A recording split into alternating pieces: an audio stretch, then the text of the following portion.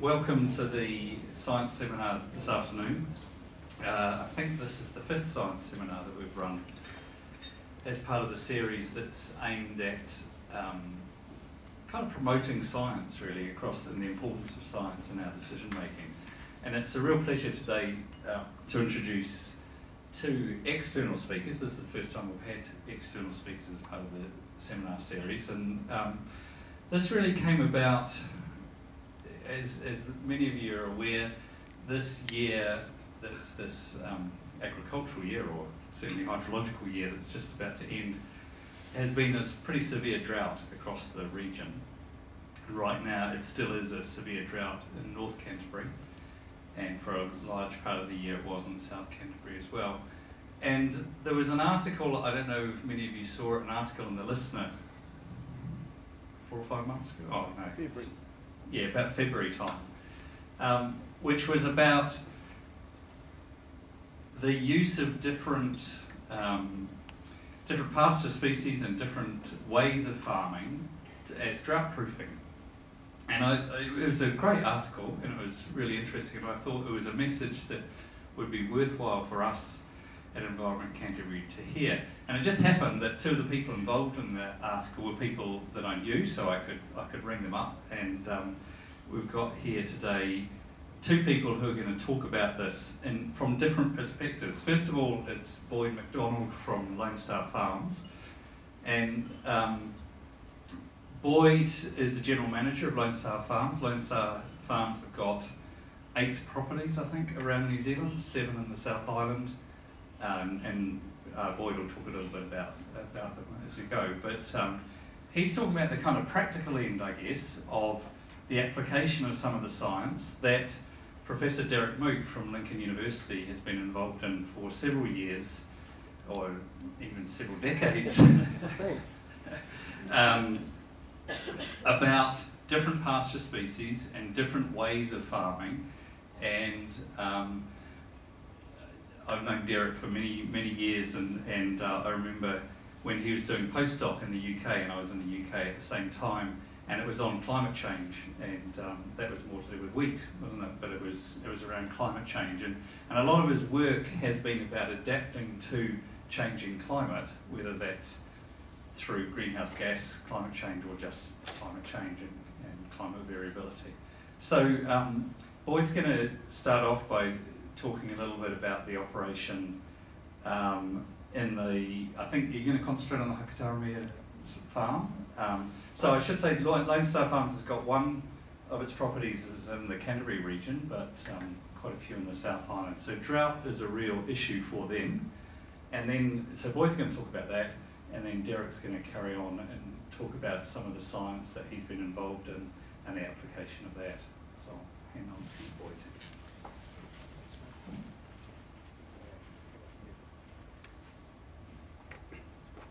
Well, thanks for that, Tim. Can everybody hear me all right? Coming through? Thanks for that, Tim. And yeah, I mean, the drought still, you say, in North Canterbury, and even in the Hacker Valley where we're farming one of our farms, just before this last storm that came through, I think the soil moisture readers were sitting at 8%, and they never get much below 7, so still very dry down there. We had a wee bit of a reprieve through April, May, but it's certainly dry again.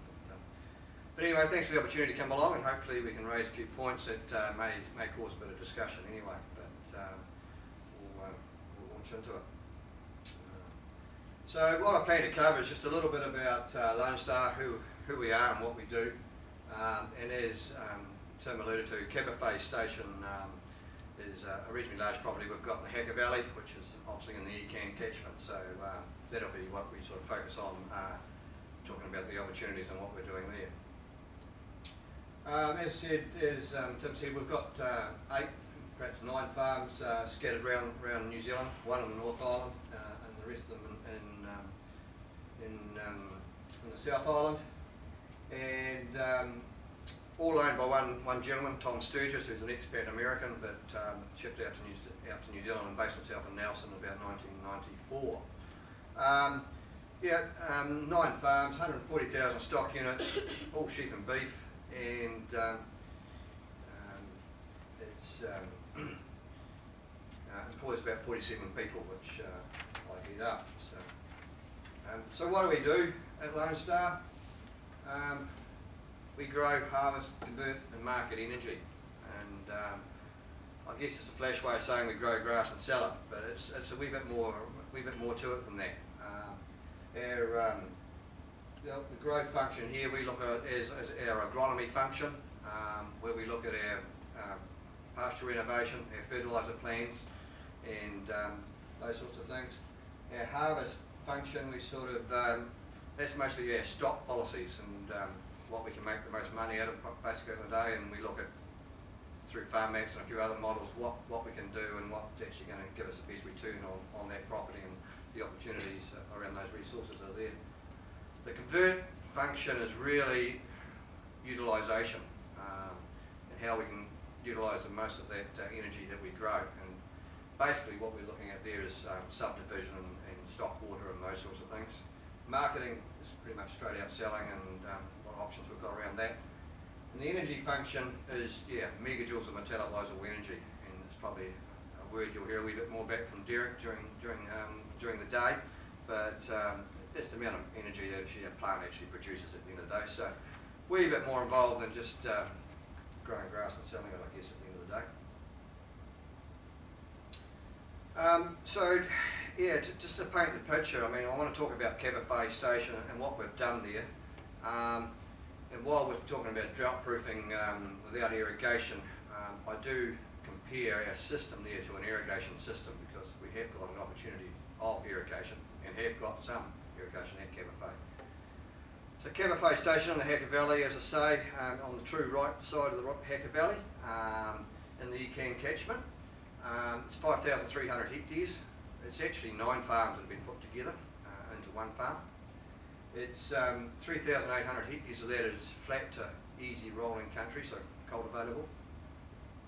The rainfall varies from the valley floor next to the river. It's around that 300 to 350 millimetres, and up into the ranges under the Kirkison, where we can get up to 600 millimetres of rain. So quite a dry climate, and some parts of the farm obviously drier than others. Very good soils. It's just moisture is normally the limiting factor. As I said, we've got 400 hectares of irrigation there currently through pivots, rotoromas and K-lines. Have got an option of another 300 hectares worth of water. We have a consent out of the Waitaki River that a group of farmers have got together and formed an irrigation company, and out of the 1,000 litres, we've got enough water to irrigate another 300 hectares should we choose to. Running, depending on the season, but roughly about 36,000 stock units, and it can vary anywhere between 20 and 20,000, probably up, has peaked at 60,000 on the odd occasion. And 12 full-time staff. So that's Cabafay really, just an introduction. But as I said, it is a dry climate, and water is often the limiting factor for us. So really, you could argue we're farming water as well as energy, but water is what we are really farming at Cabafay Station. So what we soon realised, I started with Lone Star 6 years ago. So when I came into into sort of running the operation, and we got a new manager at Cabafay about the same time or shortly after, that we had to have water efficient plants. We had to make the most of the water we had, and we realised that long before the irrigation opportunity came along, because we knew our resources for irrigation were going to be limited. So we had a big area of dry land that we had to focus on and try to get the best out of it. So both of the manager and myself had both had previous experience with Derek over a number of years, and we knew what the potential of the Lucerne plant was. The soil types and the environment at Cabafay was certainly in a line for Lucerne to flourish. So you can ask why we chose Lucerne and what the attributes of that plant are. And Derek will probably go into more of the science of this later on. But Lucerne is a very efficient converter of water to energy. Typically, a Lucerne plant will, for every millimetre of water it gets, will produce somewhere between 20 to 24 kilograms of dry matter. Now, when you compare that to a ryegrass or a ryegrass clover sward, A ryegrass clover will be typically around the 10 to 12 mark, so you could argue Lucerne's twice as efficient as a ryegrass system. But not only that, the lucerne plant has a deep taproot, as you're probably all well aware, and you know, it'll easily go down to 3 metres in our country and deeper. And you know, what that enables us is to use the full soil profile to extract moisture and minerals from. So when you've got a lucerne plant that's getting its feet down 3 metres compared to a ryegrass plant that's probably only getting it down 100 to 150 millimetres, Derek, I'm picking, you've got a lot more of the soil profile you can actually extract moisture and everything else from. The other point on lucerne is it's very high quality. When I talk about megajoules of metabolizable energy, they're higher in a lucerne plant than they are in a ryegrass plant. So not only were we going to increase production, we were also going to increase quality. So I guess it was a win-win situation. So when I arrived at Cabify, it was predominantly a ryegrass clover type system, although you could argue it was more of a rye clover / brown top type system, because the ryegrass plants were struggling with the dry, and it always used to sort of revert back to brown top. Now that country was typically growing somewhere between 4 and 5 tonne of dry matter a year. We looked at lucerne and believed we could probably grow 7 tonne of dry matter, average over a 10-year period. So when we looked, and then for us, when we're making these sort of decisions, it all comes down to what the return on investment is going to be at the end of the day. So we took our old pasture, and we've measured this now for close on 6 years, and it's probably averaging 4.5 tonne over that period of time. This country that we were looking at doing this program on was some reasonable soils, and we believe it's growing close to 5 tonne. If we're converting 75% of that and getting 15 cents for every kilogram of dry matter we produce, that's the sort of income we're getting per hectare. Now, I would argue on a brown top ryegrass type system, on a traditional system like was being run at Cabify, 15 cents would be very generous, and it's probably nearer 12 to 13 cents. We budgeted on our new lucerne system, as I said, growing about 7 tonne, our average over a 10-year period. Again, utilising 75%, and we've upped the cents per kilogram dry matter because we can actually run more profitable systems. We can actually finish lambs, we can sell feed to dairy farmers, we can do a whole lot of stuff that actually increases, as I say, that quality thing, increases what that dry matter is worth. So you can see there, just on those figures, and to be fair, that figure there, although we've only been going 5-6 years, is very conservative. Until the years previous to this one, we'd had some real bumpers, and we have measured 12 to 14 tonne off this area with this lucerne. Lucerning, more commonly with us, is that we sow grass with it, so it's a lucerne cocksfoot or a lucerne fescue mix. We have got straight lucerne as well. So yeah, I mean that figure there is conservative, but we're only part way through the program, and we're unsure how long the lucerne will last, but the way it's going at the moment, we're confident we will get up to our 10 years, so that could be conservative. But anyway, an extra $400 a hectare for not doing a lot. When you're growing that much more feed, there's obviously some extra costs that are going to be associated with that, just by growing more energy. So allowing for extra fertiliser and lime, and allowing for a winter spray, which is needed probably every 2nd or 3rd year on the straight lucerne swards, although as I said, we're going to a grass mix with our lucerne, so we don't do a lot of spraying, but the average person would if they're on a lucerne only type system. And obviously we need a bit of extra labour because we're producing a whole lot more off that country. But basically we're looking at an extra $100 a hectare in costs on that area. So we're getting about a 35% return. And as I said, we believe we're probably getting closer to a 50% return because we are producing a lot more than what we thought we were going to.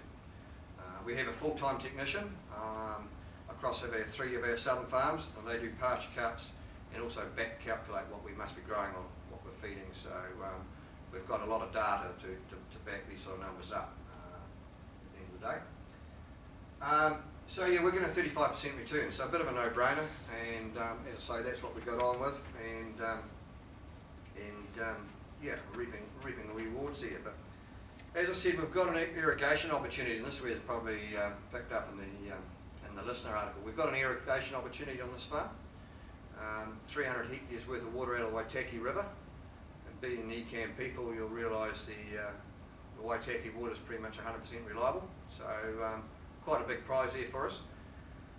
So we also had to look at what we could do with that irrigation water versus our irrigation system.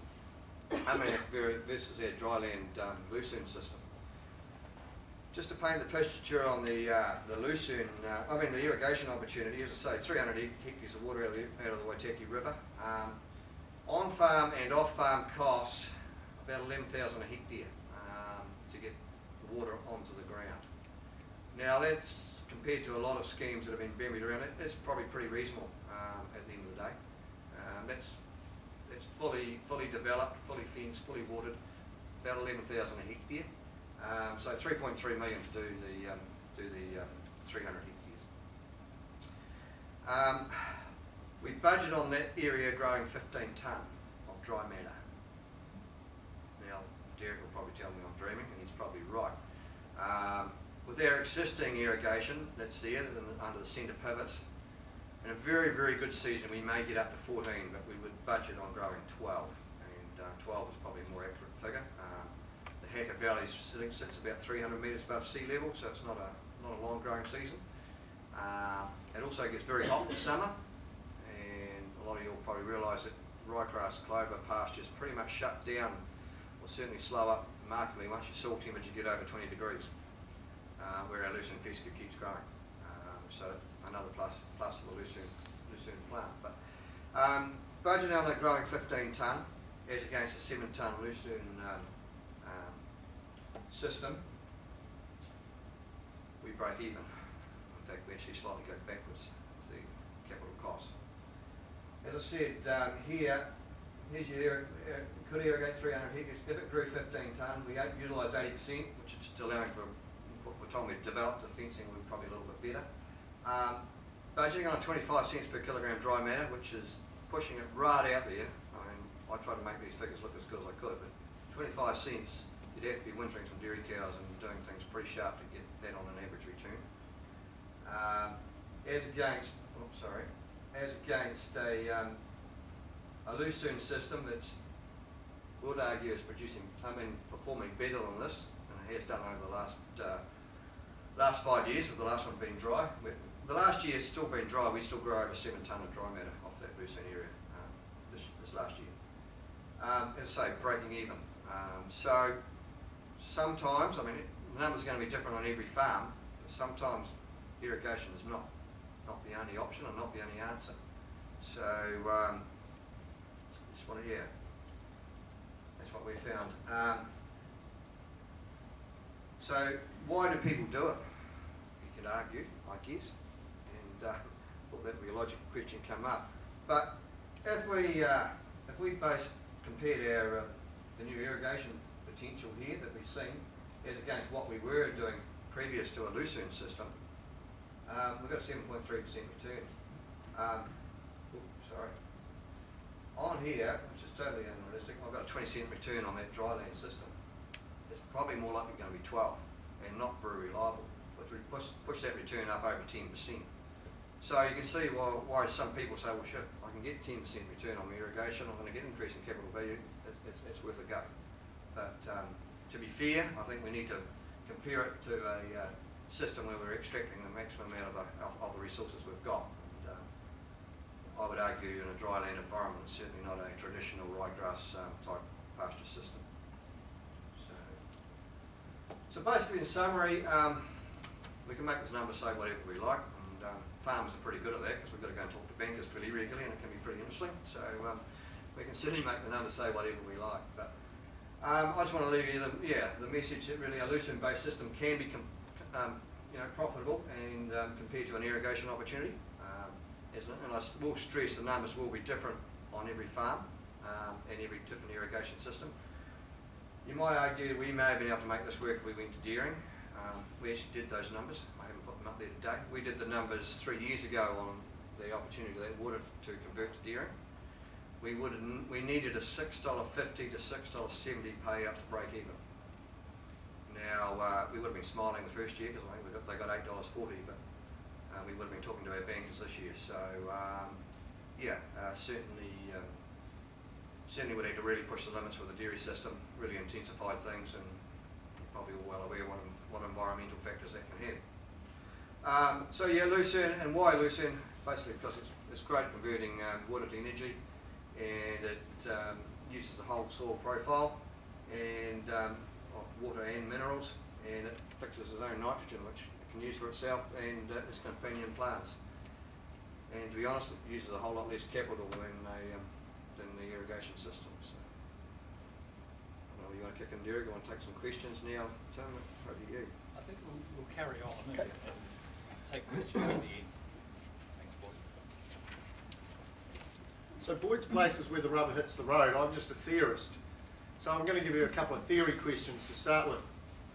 And the first theory question, if you want more information, it's actually at this website. So I'll put this presentation on, and you've got it being videoed, but I'll also put it up, which is just the Lincoln University website /Dryland. And any presentation I do, I put up there.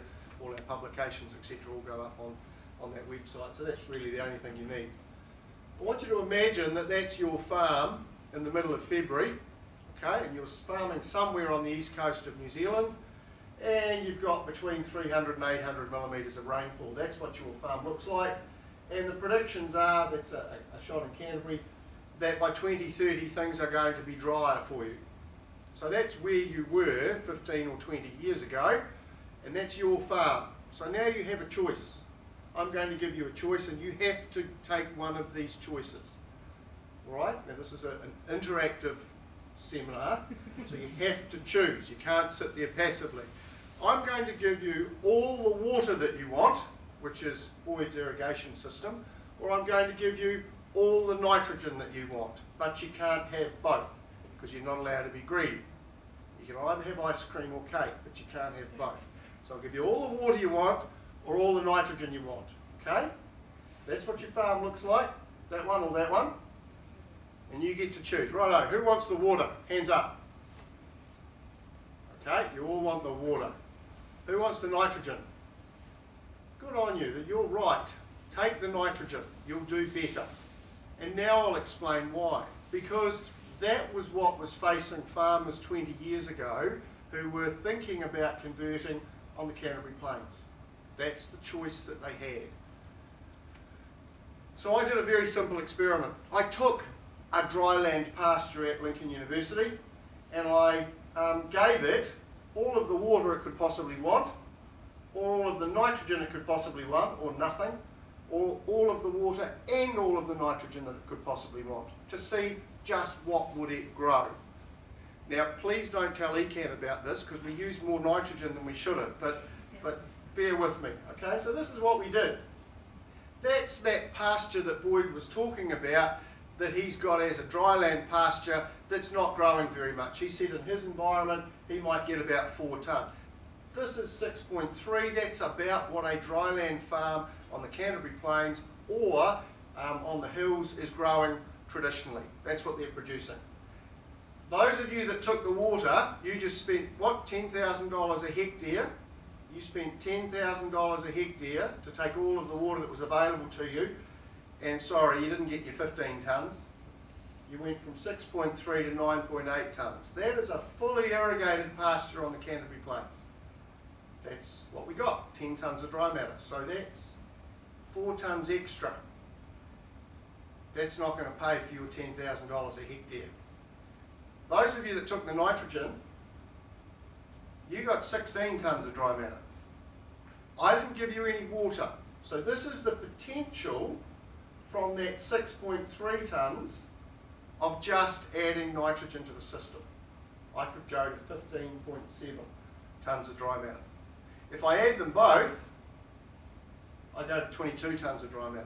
If I put all the water and all the nitrogen. So what's the first thing that happened when we converted hundreds of thousands of hectares, or 100,000 hectares, of dryland sheep farming into irrigated dairy farming on the Canterbury Plains? They put on all the water they could possibly want, They didn't really improve their pasture profile. What do you do? Find out what's limiting. What's limiting? Nitrogen. Let's add nitrogen. And that's what we've done. That's the Canterbury farming system. That's what we've done.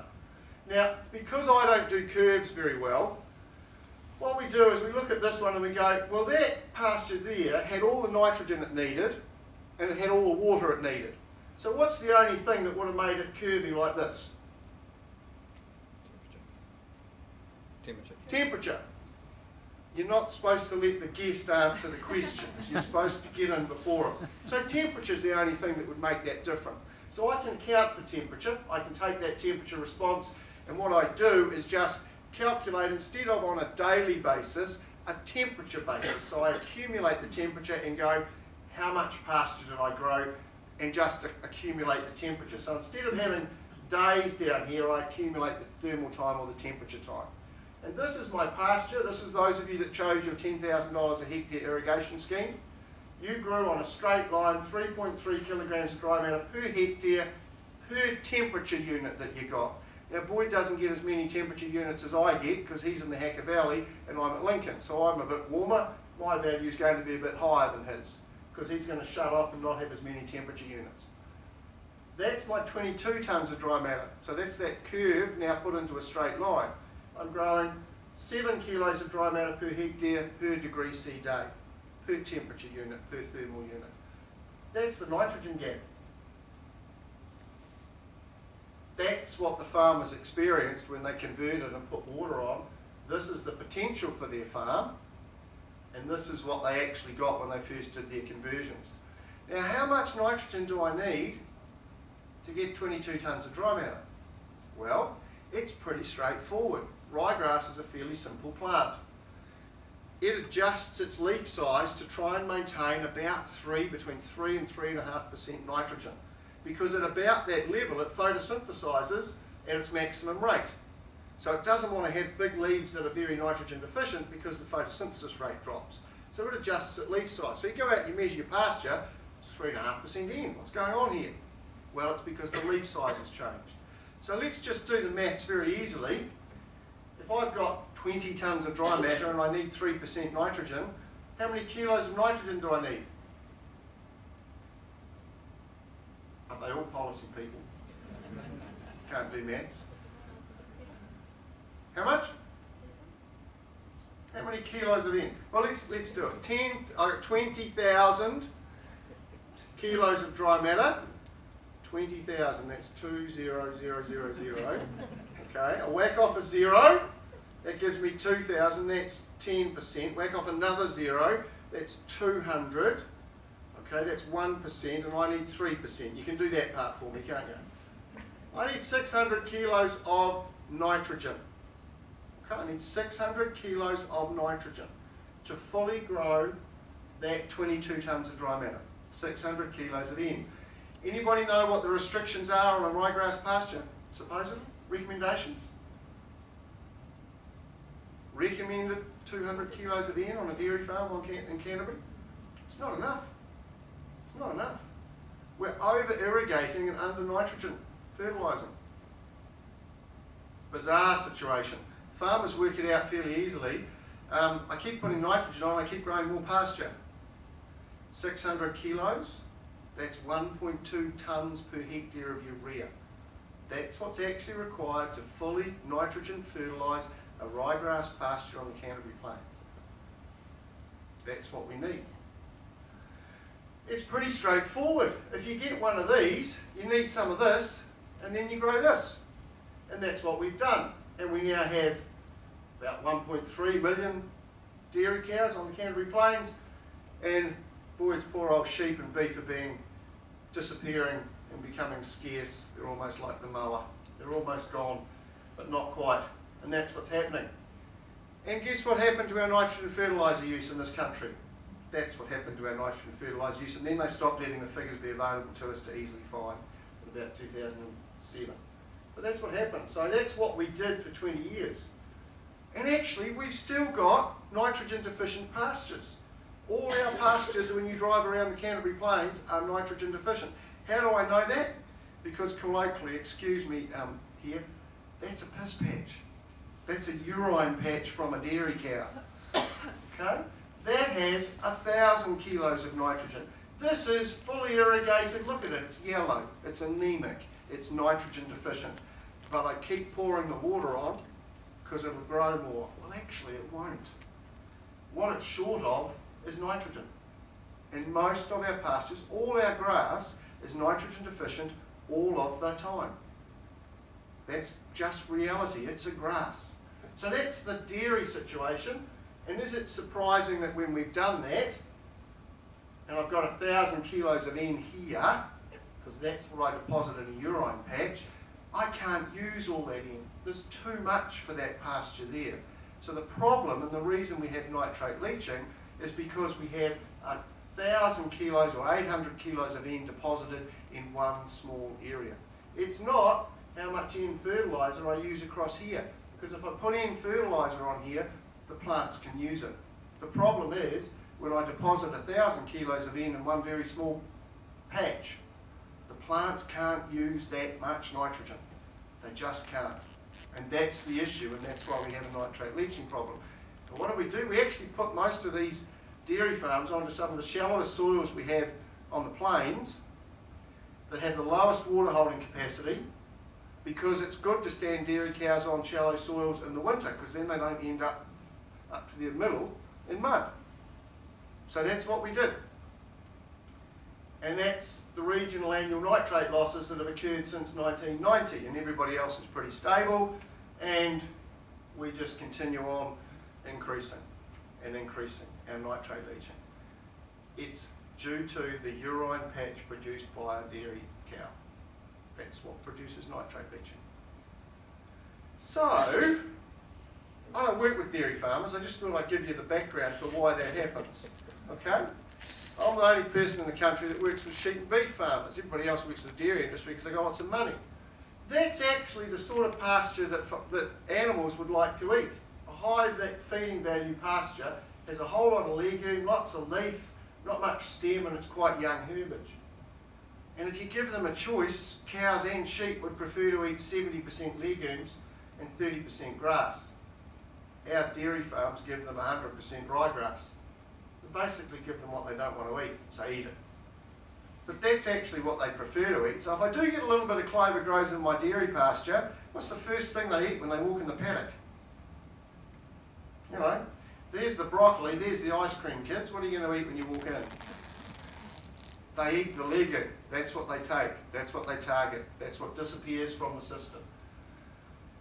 I like my nitrogen to come fixed from the atmosphere.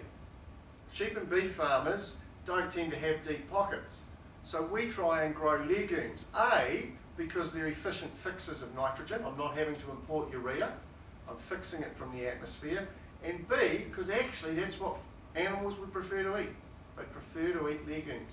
So that's why my research and the team I work with is predominantly around dealing with legumes and finding appropriate legumes to grow in dryland pasture areas. So what happens in the summer? So this is that pasture that I showed you before from the experiment in the middle of summer. And in this case it's a cocksfoot pasture, and you can see it's just sort of surviving. In these temperatures the ryegrass would have died, but the cocksfoot's hung around. Here's my 22 tonnes from my 7 kilos of dry matter per hectare per degree C day. This is what happens to my dryland pasture. Those of you that chose nitrogen, this is your pasture. Okay?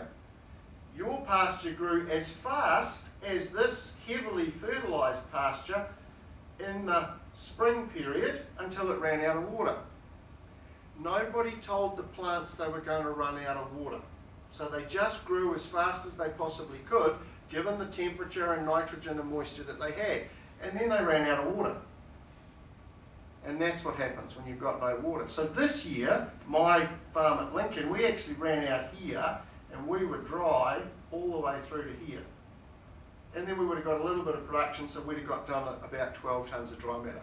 So the duration of the drought, the summer dry period, actually dictates how much we grow. Once we relieved that with some moisture, we grew, you know, that line's parallel. We grew as fast here as we did here. What's limiting pasture production? Nitrogen. What's limiting plant growth? Nitrogen.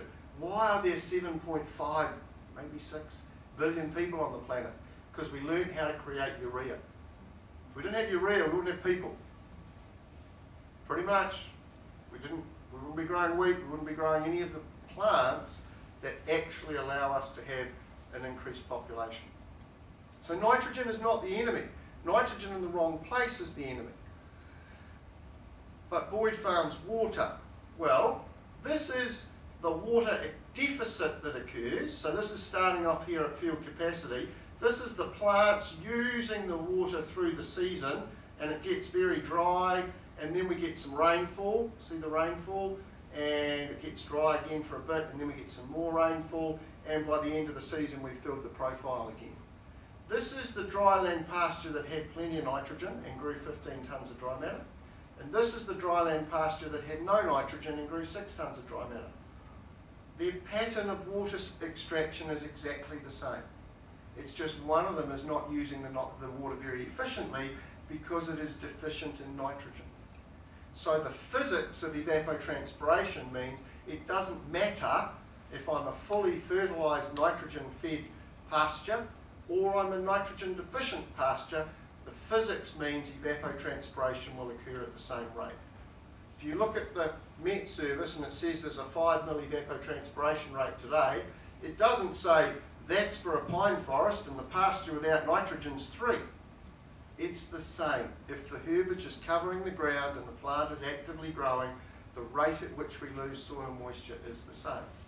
Therefore, if I'm in a moisture restricted environment, I want to use this moisture as efficiently as I possibly can.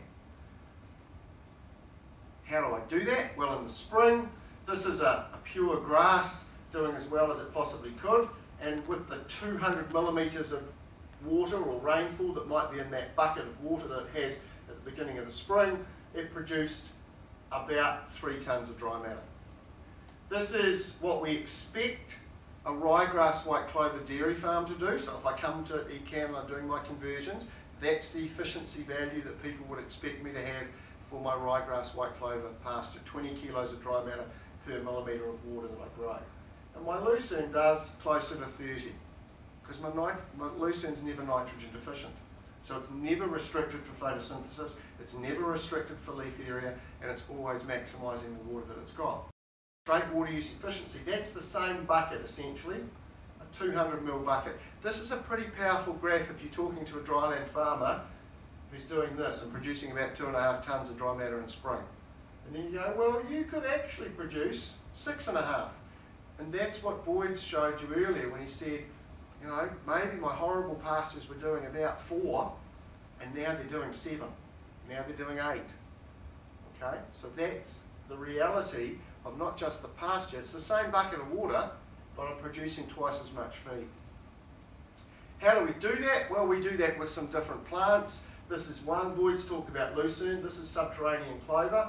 It's an annual legume, it fixes nitrogen, and it grows early in the spring, and you can see this is sub versus white over a 2-year period. Lots of production here, the growth rate, 60 kilos of dry matter per hectare per day in early spring.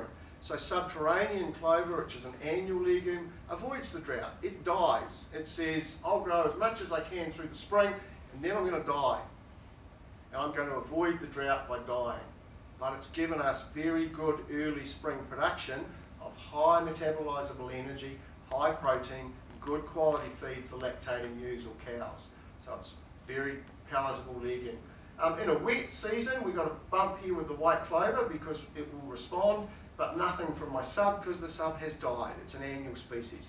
It's a winter annual, which means it germinates and grows from the autumn through to the spring, and then it dies and avoids the summer period. So that's one of the systems that we've implemented for farmers in East Coast dryland areas. This is an example of it. Will Gregg's property at Meadowbank in Marlborough, and these are some slides from his presentation. That's what it looked like. That's what it looks like when you put some fertiliser on it and some lime on it and added in some legume. And these are the little legumes, the little subclover plants starting to germinate in that spring period. So using that same principle and saying, well, what plant actually grows in your environment? In this case, it was an annual clover, so Marlborough, very dry. Very dry. So for a farmer in this environment, what you're trying to do have your lambing as early as possible without getting hit by too many snowstorms, so that you can quickly grow animals through September, October, November, and maybe part of December, but you've got 3 months essentially to grow animals as fast as you possibly can, and you actually want them off by the sort of 3rd week of November, so that if they're lambs, they're heavy enough to meet the Christmas export market into the UK. So you've got about 3 months. The easiest and fastest way to grow animals is if if mum's lactating well and the lambs are feeding well. That's when you'll get your fastest growth rates. So this plant is providing very good lactation feed and converting that water into feed very efficiently because it's a legume. Their numbers, I won't go into them in great detail, but from 2005 to 2012, his yield efficiency has increased 40%, and his return here, $1,910 per hectare, so a 260% return on changing his farm system from the traditional pastures that he had growing in his dryland context to being a very legume dominant pasture. Lucerne, Boyd's already mentioned Lucerne. This is the plant I spent most of my research career working with. I came back from the UK, as Tim indicated, and went, well, who are the most vulnerable farmers in New Zealand if climate change actually happens? And that was about 20 years ago, and I said East Coast dryland farmers, because they're already coping with huge variability. I don't need to have a conversation with them about whether climate change is occurring. That's 20 years ago. They don't want to know. It's not even in the conversation to be had. Let's just go, you've got a variable climate. Some years it's wet, some years it's dry.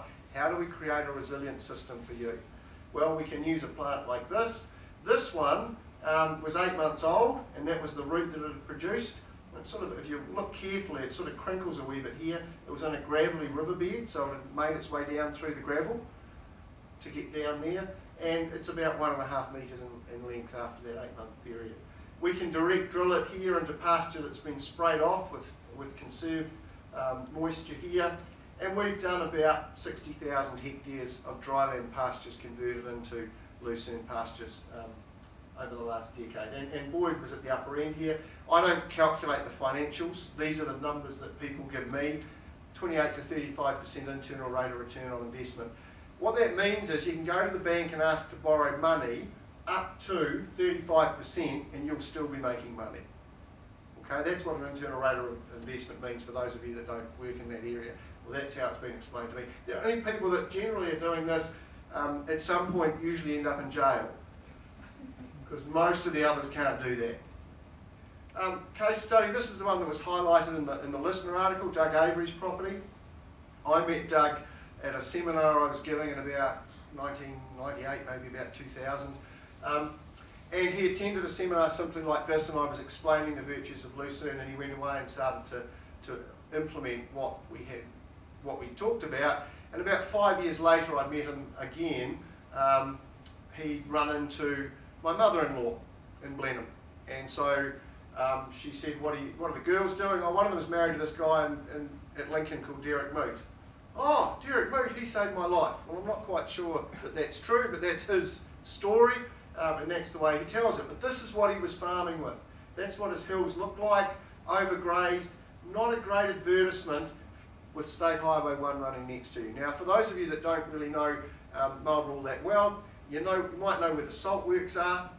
Doug farms right next to the salt works. So it's his property that's right next to the salt works. You put the salt works in the area that's got the highest evapotranspiration and highest wind run that you can have in the country, and that's where the salt works are. So he's redesigned his property. It's now a lucerne property. Some of these hillsides that weren't doing so well have salt bush. We use chemical fallow to control the moisture and use the moisture when we want to. And we've sort of planted it in the deep areas so that we put it in the valleys and we leave these hills. I don't want a tractor going over this area. But this also allows the animals to go and get their 70% legume, 30% grass if they want to. They can graze in here. There's no fence here. This is just the animals can go and eat where they want to in that landscape. For him, 149% gross trading profit, so from $317 a hectare to $792 a hectare. From a lamb performance perspective, from an animal performance perspective, this is the line that makes the most sense. he's gone from producing 38,000 kilos of lamb sold to 74,000 kilos of lamb sold. So almost 100% increase in the amount of lamb that he is selling off that property. What's happened since 2012 is he's bought the neighbour. I mean, you get a better system than someone else, you buy them out. So it's a bit hard to put the comparisons up beyond that point because the farm's obviously gotten bigger. This is what his farm looks like in the spring. These are lambs that have probably been growing about, some of them probably up to ½ kilo a day. So think about that, okay? How much ice cream are you going to have to eat to put on ½ kilo a day? For some of you not so much, but for others, quite a bit. So that's what they're growing at from birth to weaning, and at weaning, if you can get rid of them at weaning, then you can go bang on the ship, gone, and they're off the farm, which means there's more feed for every other animal. Each one you can get rid of at weaning means you have fewer animals and therefore more feed for each of them, and your system ratchets up. If you've got to keep them there and they're all struggling for pasture, then your system ratchets down, and that was the trough that he was in. This is Doug and his wife Wendy, and Fraser's come back on the farm. With better income, we can focus on the environment and preserve it for generations to come. From a farmer who was actually leaving the farm and essentially suicidal. And he's doing a talk at the moment. He's doing a talk, a mental health talk, because there's a lot of farmers in a fairly depressed situation at the moment. So he's travelling the country talking about being resilient farmers. We introduced the same system in the high country, same sort of landscape farming occurring here. This is Bogroy Station, which is probably at the moment, this will be under a foot of snow or more. But again, the same principle where we've got deeper soil, we've put the lucerne. Here we've left the native vegetation, the matagari. Some ecosystem services being provided here. This is quite good shelter for merino lambs. The problem with the merino ewe is she can't count. So she has one, and then she has two, and she gets up and walk away, and she doesn't even realise she's had a lamb. So she just gets up and goes. Whereas here, she'll actually get up and go and have a feed, and she might come back here, and there's a chance that the lamb will actually mother up with her. They're not the best mothers around, the merino sheep. Just to finish, one of the issues that we have in this environment in the high country is we have a real problem with exchangeable aluminium. So can we take the same principle and apply it to other plants? And this is one that's just starting to get a little bit of press, is we've been using Russell lupins. So if we have no lime and we have a very high aluminium concentration, exchangeable aluminium here because of a low pH, we actually find that deep taproot of lucerne, instead of going down, goes sideways. It's very, very intolerant of the aluminium in the subsoil, and most legumes are. But Russell lupins actually tolerate that aluminium, and so we've been working on a system in some of the farms here to try and have Russell lupins introduced into the system. Again, a nitrogen fixing plant that's causing some issues in other parts of maybe to some of you. Transforming dryland regions, and I didn't put any photos up, but our plots are at Glenmore Station. Glenmore Station, without being able to sow anything at the moment, he would go bankrupt pretty much. So transforming dryland regions, they're profitable, resilient and legume based. The weakness, the farmers need new skills, they're managing different plants. We don't really have a high political profile. It's not a huge lobby of people going out and lobbying for an irrigation scheme. We've got about 2 million hectares as an opportunity cost to work with. We have some issues. The dairy industry are powerful, and Overseer says we leak too much nitrogen. So we've actually now got farmers who are not planting lucerne and are planting ryegrass and using urea because of the numbers that come out of the Overseer model. So there's some work to be done on Overseer, which is inaccurately estimating the nitrogen leaching out of the lucerne system. Sustainable transformations to allow this to happen. When I talk, you have incremental change, which is a small change on a farm, a little bit of production change. These are transformational changes. So basically changing the farm system from a dryland pasture to a lucerne system is the equivalent of changing from a dryland pasture to a dairy system. It's a transformation, and a major transformation that's occurring. So farmers with incentives to change, they've got to be economic, land sustainability and social. Appropriate research with some on-farm application. It's our job to reduce the complexity. Whenever you change a system, it will be more complex. it requires intensification, it requires new skills. It's the scientist's job to understand that and try and make that as simple as possible to the farmer. And then you have to develop mutual integrity and trust, because farmers don't believe most of what scientists say. So it takes time to that point of being able to have mutual integrity and trust with the farmers and have them actually adopt what you say. That's it. Happy to take questions. Thanks, Derek. And Boyd, thank you. Have people got questions? We'll run questions for a while and then we'll wrap up. No questions, I can't believe that. You talked about the cost to install the irrigation system, about $10,000 per hectare. Can you give us round number costs of what it might have cost to go with Lucerne instead? Yeah, the cost of, well, Derek, I mean, our cost is normally somewhere between $800 and $900 a hectare, but that's a full cost, and it's probably not doing the Lucerne system justice, because to put ryegrass in, it wouldn't be a lot different. Okay, we probably need a little bit more lime because it likes a higher pH, and that's probably only the really additional cost. I mean, seed cost, cultivation, we're direct drilling everything, so same cost. It's probably just a bit of extra lime. So if you compared it to putting a ryegrass system in, not a lot, probably a little bit more lime, but roughly $800 to $900 a hectare is what it's costing us, fully costed. Can I just jump in there, because I was going to ask the question which follows on from that. You mentioned that I don't think you've replaced your Lucerne at all in the time it's been in. How long would you expect, and this is kind of for both of you, how long would you expect Lucerne to last? And how does that compare to other pastures?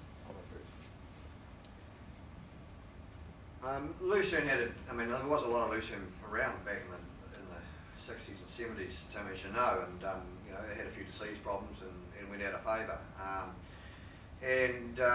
So it wasn't lasting back there, so everybody got out of it and did something else, and now we're coming back into it. We're budgeting on it lasting 7 years as a straight sward. Now, some of our earlier stuff and the previous company I was with would be that age now, plus. Thanks to science and thanks to people like Derek, we understand the plant a lot more. We know how to manage it, and I think now that we're managing it correctly, it'll last a lot longer. The key to it is to let it flower in the autumn, so it actually builds back up its root reserves and is really vibrant and ready to go in that following spring. Look, we don't know, but I think we're going to be pleasantly surprised how long it does last. How does that compare to other pasture species? Like our ryegrass and the cabernet and their dry environments lasting 3 to 4 years. Yeah. So it depends on where you are. I can kill a Lucerne stand in 2 years if I over-irrigate it, but if I'm in Maniatoto, there are stands there that are 30 years old. So there's an environment by management interaction, but I tend to tell people to budget on 7 years so that they are pleasantly surprised. If I tell them to do 10 and they only get 7, then they're angry with me. Whereas if I say 7 and they get 10, they're happy. It's just easy psychology. Tom? Is there any difference between urine patch in Lucerne and ryegrass? Is there a difference in the urine patch? No, there isn't. Okay, so a urine patch coming out of either, in fact, the difference is the animal that has been grazing. So a urine, essentially there is a mismatch between what a plant needs to grow efficiently and maximise its growth and what an animal needs. Animals need about 18% crude protein. If we take the nitrogen content of a pasture, we multiply by 6.25 and we get about, we get the crude protein. About 4% nitrogen is what that urine patch will look like. A lot of pastures are about 4, they're more than the 3 that I talked about, so they're 25% crude protein. The animal needs 18, so the animal has to get rid of the excess protein, and there is an energy cost for the animal to do that, but it then concentrates up that nitrogen, and that's why it's urinated out. The larger the animal, the more that nitrogen concentration, the patch will be higher, and also the feed they've been eating. So the difference is that dairy cows tend to deposit a large amount, and it's a big volume in one area, whereas sheep tend to be much more patch urinators. And the other thing is that if you have a plant like Lucerne, it switches off its nitrogen fixation in the presence of that high soil N. and actually uses that soil nitrogen rather than fixing nitrogen. If I'm a plant and I'm fixing nitrogen, there's actually a cost to me to do that. Costs about 15% of my carbon that I've made from photosynthesis. So rather than do that, I'll use the nitrogen that's in the soil. So we don't tend to see urine patch responses in lucerne stands because they're not nitrogen deficient and they're taking it up. The other thing is, because we're not fully irrigating, the nitrogen stays in the soil. So once Boyd takes a lucerne stand out, he might be able to grow a crop of wheat or barley or something else that will then use that soil nitrogen.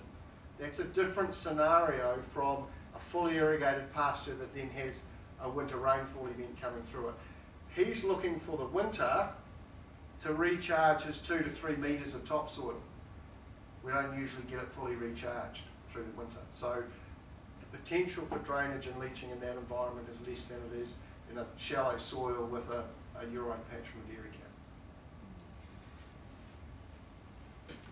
Just to add to that, I mean, it's probably a little bit of a frustration that we're finding probably with overseer too, is in an environment like the Hacker Valley, there's very, very little leaching that goes down through the soil profile. And you know, we often get questioned about the amount of phosphate and everything else that ends up in the waterways.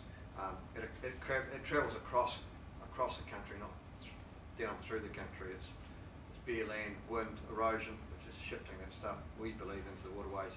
It's not actually leaching down through the profile because, as Derek says, we don't get enough rain to do it. Yeah, I just want to raise a sort of variability in hydrology and climate-related question. I've noticed that a lot of the information presented has been in the term of averages, and we know that East Coast hydrology is highly variable. We have long periods of dry periods, and then we have rain. We might have dry years. I mean, in Cheviot it's quite dry at the moment. I don't know if it's a drought or not. It may not be a drought in East Coast terms. But what that means is, in averages, you hide a lot of that variability, and you hide periods where there may be failure of businesses due to dryness.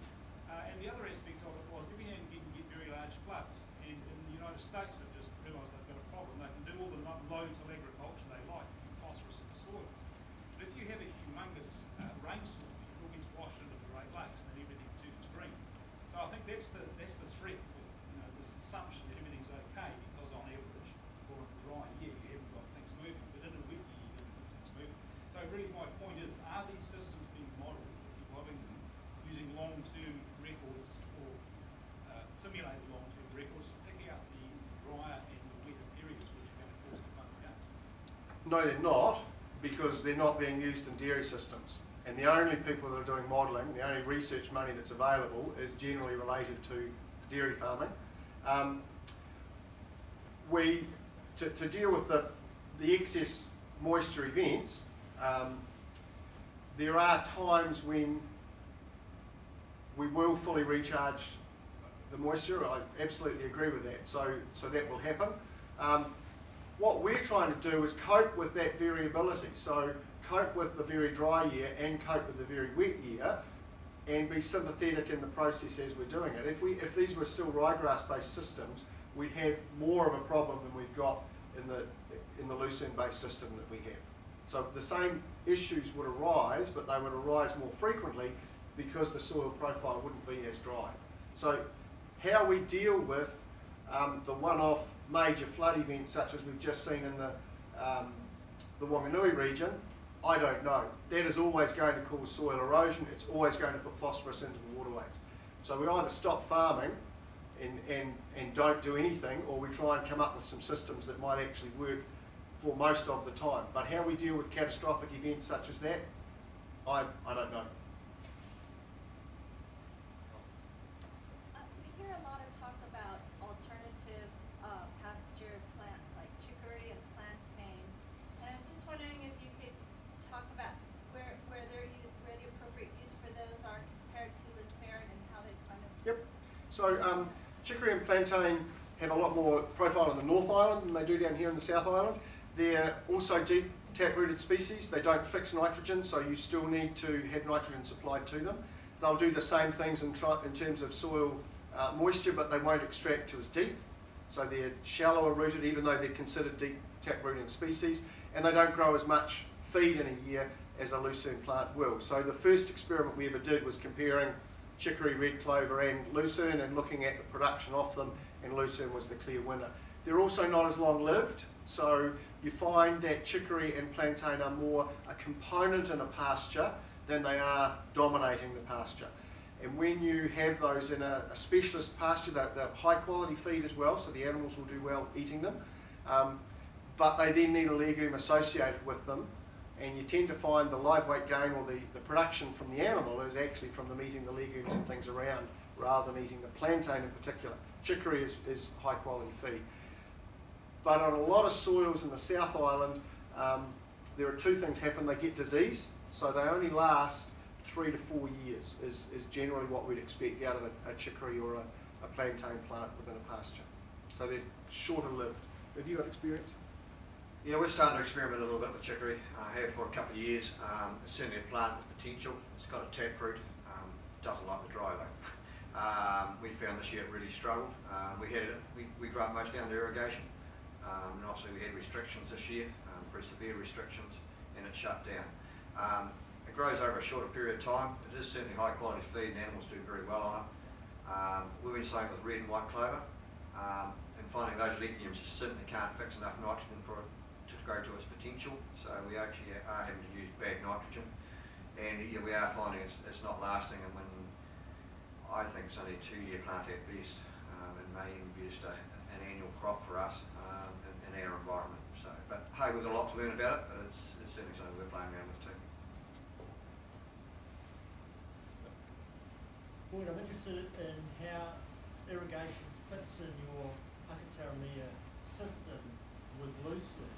I guess traditionally irrigation was seen as, you know, the drought proofing mechanism, and as well the way to leverage off the dry part of your farm to basically get enough food. And I guess given the comment that you just made in your last answer, how irrigation fits when you're in such a dry area that when it's really dry, you might not actually be able to get water for irrigation. So how does that fit in your farming system with irrigation, and particularly with water irrigation? Okay, so the first question was around lucerne and how it fits on the irrigation system. Yep. It's bloody hard to manage under irrigation, to be honest with you. And I was meaning more as what does that mean in terms of what do you now use irrigation for? basically in irrigation now in the Hacker Valley, we're growing crops. We are starting to grow chicory. We're growing fodder beet, which will fill that void through the winter when lucerne's not growing. And we are growing pastures which are normally short-term annual type ryegrasses, or we've gone to a fescue based pasture. Now the reason we've done that in the Hacker Valley is basically our soil temperatures. This year our soil temperatures got up to 26 degrees in the Hacker Valley. So your ryegrass clover pastures really struggle, or just basically don't grow, regardless of how much water you tip on them. So yeah, we're treating because we've only got say 400 hectares of irrigation out of 5,000, it's reasonably a small area, so we're using it for specialised cropping to fill gaps in our overall pasture yields. And yeah, we're not putting lucerne under irrigation pretty much now. We find it hard to manage, and especially in a centre pivot situation, almost impossible to manage, because the scientists at Lincoln have probably, I think, hit the nail on the head. When lucerne under irrigation, the grazing management, you really, once you've grazed it, you want the lucerne to get some leaf on it before you put the water on. Otherwise, all you do is germinate the weeds, and you end up with a lot of weed problems. So we've found it. Yeah, we're pretty much sticking with the lucerne on the dryland areas, and growing crops to complement it. And of course, you've always got the use of cut and carry with lucerne to get you through those periods as well. Is that what you're... Just a couple of minor points on that. If someone's got a little bit of irrigation, not a fully irrigated farm, we would normally recommend that you secure your winter feed with that irrigation. So you make sure that you grow the turnip crop, the swede crop, the Italian ryegrass, whatever it might be, through that summer period when you've got growth. And Boyd mentioned also his soil temperature of being 24. Once you have taken the moisture off a soil, it is routinely 40 to 45 degrees. So because you're no longer evaporating moisture out, the heat load is going straight onto the soil surface. So the soil surface becomes incredibly hot, and it actually physically cooks ryegrass and white clover plants, and that's why they die out in a dryland system. A lucerne plant, the growing point, the bit that's actually producing the leaves, is at the top of the plant. So it's not experiencing those soil temperatures, it's responding to the air temperature, not the soil temperature. So it's that's the reason that we lose our ryegrass pastures when they're very hot. Yeah, it's a very valid point, and I think that's one thing that surprises us about the lucerne plant, and it comes down to that air temperature. It's actually it actually grows a lot quicker in the spring than a lot of people realise, because it's not reliant on the soil temperature. As you know, wet soil takes a long time to heat up, but it's more responsible to air temperature than soil temperature. Okay, one last question. I'm just interested to know the difference between sheep on lucerne versus cattle. You know, like, I've got a few sort of East Coast farms that traditionally were sheep farms, and then perhaps have gone dairy grazing or bull beef or beef or something, but dry land, and now we're getting these droughts, and so if they're going to put on lucerne, do they have to sort of revert back to sheep, but then the price is still low, or sort of what's the way to go? Very good question. You can graze cattle on lucerne as long as you follow a few basic rules, I guess. And in our system, as I mentioned, we grow grass with our lucerne in a grazing management system. We do have straight lucerne, and to be honest, cattle don't spend a lot of time on that. And if they're on it, they're normally following a mob of lambs around that have already taken the best out of it. But bloat capsules and that sort of thing can help, and there will be people out there, Derek will probably know people that are running cattle on straight lucerne. We do it occasionally, and yeah, don't sleep that easily at night, but we haven't had too many disasters. But as I say, we normally transition them through a period where they've actually been on a lucerne coxwood or a lucerne fescue pasture before they go onto a straight lucerne paddock, and that certainly helps, but you can get caught occasionally. Yep, so we have animal health rules to help them. Deer also will eat lucerne very happily, and they don't tend to get bloat at all. So there's a lot of black and white beef cows being grazed at the moment, and a lot of those are actually being put onto lucerne. And as Boyd just indicated, if you put a mob of ewes and lambs through a paddock first and let them take the leaf off, and then you follow it with cattle. So there are ways that we have farmers doing that we work with, yeah. Okay, I think we'll wrap up now. We've gone a bit over time. I just really want to thank you both, Derek and Boyd, for a really, really interesting talk, and just that the way that you can see the practical end of the science that someone like Derek's involved in is great to see. And I think I was just thinking about one comment you made, Derek, about overseer, and you were very polite in the way that you said that. But you know, it's a real concern to us if there are pasture species like lucerne that aren't being represented, and I guess it's the onus falls on organisations like us to push for more research into making sure that they are, because whether you like it or not, overseer is being used, and so it's really, really important to get that kind of work done. But mostly, I just want to say thank you very much for a really interesting talk.